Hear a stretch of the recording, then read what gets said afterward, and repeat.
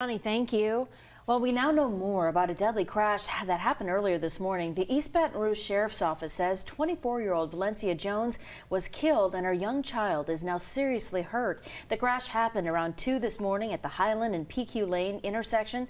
EBRSO says Jones pulled out in front of a truck coming down Highland.